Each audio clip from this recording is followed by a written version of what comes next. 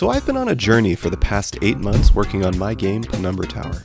It's a grid movement roguelike similar to something like Crypt of the Necrodancer, where you play as this cute little frog guy fighting enemies as you ascend the infinitely scaling tower. And for a while now, I've been fighting an uphill battle. You see, combat in my game feels a little one-dimensional at the moment. You hit enemies enough times and eventually they die. And sure, I've added item stats and status effects to help expand the possibilities of this system, and in the last devlog, I even added placeable bombs to damage enemies and destroy the environment, but it's still not enough. So how am I solving this problem? Well, right now, enemies have the upper hand when fighting the player. You see, every enemy in my game has a unique ability that it can use in combat. The pikeman can charge across the room, the spider can summon spiderlings to help it fight, the rat can have a little snack when it's feeling hungry, and so on. So what if I gave the player access to all of these abilities as well?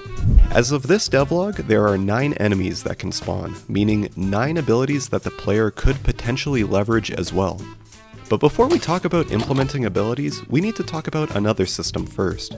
I already mentioned it a second ago, but I added bombs in the last devlog, and in order to not run out of bombs, I needed to implement a pickup system, where on death, enemies have a chance to drop a bomb for the player. But this is actually only part of it. Bombs were just the first piece of this puzzle, and I wanted to add more. So I jumped into Krita and made this mushroom sprite for enemies to drop. I think you can tell where this is going. And after adjusting the pickup dropper code, now enemies also have a chance to drop mushrooms on death as well, which when picked up will heal the player for a percentage of their total health. I also went ahead and made a small change to the way that bomb damage scales. Originally, I had it scaling with the enemies, which was about every 5 floors, but this made it feel inconsistent. So instead, I tied it directly to the player's damage. This doesn't really matter too much, it mainly gives the player more control over their bomb damage, as well as increasing the opportunities for future bomb-related items. Okay, so now that all the boring stuff is out of the way, let's talk about migrating the enemy abilities to the player. A couple of things need to happen here for each ability to work properly, but I'll go through that on an ability-to-ability basis. Starting off with the easy abilities first, Eat Cheese, Mimic Pattern, and Enrage are fairly simple because they don't interact with anything outside of the unit using the ability. First, I needed to assign a button to a general use ability method that the player can use to activate whichever ability has been assigned to it. For the Eat Cheese ability, I pretty much didn't have to make almost any changes, so that's nice. Implementing the Enrage ability, on the other hand, was making me feel a little enraged, if you know what I mean. This one actually wasn't that bad. The bad ones come later. The way the Enrage ability works is it doubles the unit's actions during its next turn. Now, I developed this in a way so that the enemies know to only activate Enrage on the last action of their turn, but for the player, I've made it so that activating Enrage will end the current turn, which leads to some strategic thinking for the player, deciding if they want to end their turn early or wait until it's their last action to use Enrage. Now, I didn't need to make any changes to the Mimic ability either, but it ended up functioning a little different from what I originally intended. Just so this makes sense, I'm going to quickly explain the basics of enemy movement and attacks. Enemies can move 1 tile per action in any direction, but they also have attack patterns which dictate where and how far they can attack. The difference with the player is that this pattern is what controls the player's attack and movement. So when the player gets assigned a different pattern, it restricts or enhances, depending on how you look at it, both the player's attack and movement capabilities. This is one area which I'm very interested in what you guys think about this. It definitely opens up another aspect of the game in a way I wasn't really expecting. So the remaining abilities required a little more effort because they needed to be broken down into 2 steps. Step 1 being activating the ability, and step 2 being aiming or selecting a target. Because of this, inside of the player controller, I implemented a state machine to manage the behavior for each ability. For example, when the player activates the dig ability, the player transitions into a dig state, where you can select which unoccupied tile you would like to dig to. Similarly, for the Tele-Swap ability, you transition to a state where you select which unit, or obstacle, you would like to swap places with. This is a little more extensive than the enemies version because enemies will only swap with the player. For the projectile ability, the player transitions into an aiming state. I put together these arrow sprites to indicate that the player can aim the projectile in 45-degree increments. I also needed to rewrite the projectile code, but I won't get into that because it's boring. But someone commented on a previous devlog saying that I should change the enemy's projectile into a feather or something, and well, I needed to create a separate prefab for the enemy projectile anyways, so I thought I might as well make a new sprite as well. The charge ability was a little bit of an issue. Okay, it was actually a huge issue. This took me so long to get working properly. I don't know what was going on with this, but there was a ton of bugs. I was about 2 seconds away from saying, alright, no more Penumbra Tower. But eventually I got everything wrapped up properly. I was also able to optimize the charge a little bit so it feels extra smooth now, and you can even dash straight into the exit door. We are on the last ability. This one was also kind of annoying.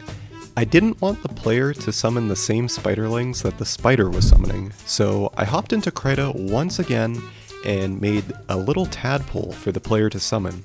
But the main bulk of the work for this ability was adapting the AI controller script to be hostile towards the closest enemy to the tadpole minions instead of the player. Oh, look at these cute little guys. Once the player summons some tadpoles, they will take an action when it's the player's turn, either moving towards an enemy or attacking.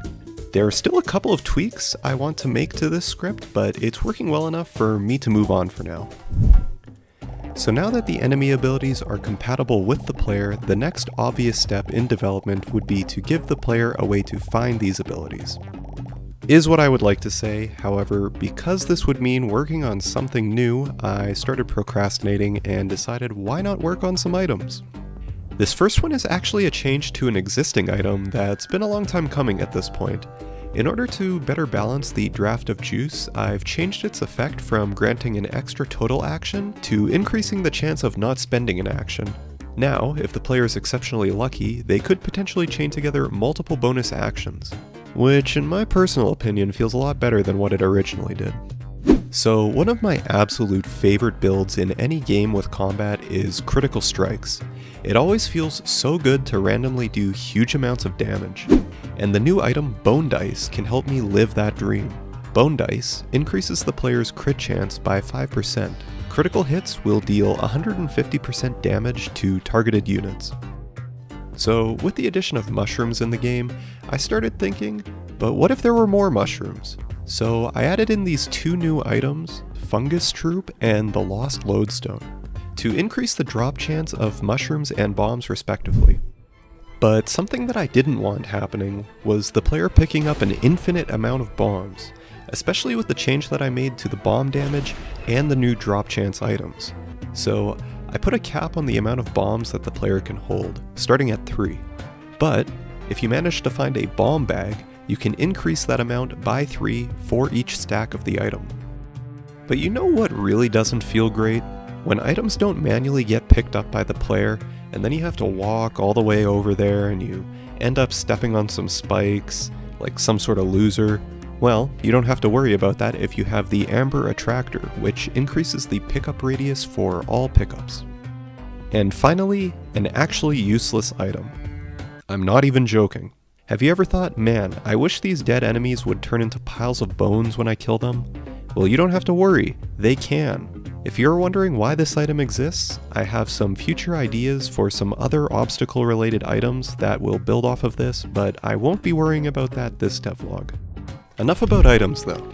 Okay, so how does the player find these abilities? Well, this little frog guy will always start with the projectile ability. I think it just makes the most sense thematically, but if the player wanted to change their ability to another one, they would need to find this floor. This floor has a low chance of appearing. Here, the player will encounter a lost adventurer who will offer to teach the player a random ability. So obviously implementing a dialogue system and reworking the floor spawning code seems like a lot of work for simply swapping the player's abilities. And well, it was. But there is a reason. You see, this little pig is actually kind of a placeholder for now. My end goal for this is, instead of this pig appearing here, you would find a unique NPC for each ability, And once you find them, they would return to the entrance of the tower, where they will be available to play in a future run, similar to the Binding of Isaac, Enter the Gungeon, or Nuclear Throne. But that's a lot of work, and would require me to start working on a save system for the game, which I don't really want to think about right now. Other than that, I also made a couple UX changes here and there. I shuffled some things around, and previously I used to list out all of the stats on the left side of the screen, but with the addition of the new items, I changed it so that the stats only appear if they have been modified in some way, because it was becoming way too overwhelming. And I mean, who wants to see a whole bunch of stats that are just 0 anyways, right? If you made it this far in the video, you must be at least somewhat interested in the game, so consider wishlisting Penumbra Tower on Steam. I really appreciate it, and I really need those wish lists. Anyways, that's all the updates I have for this one.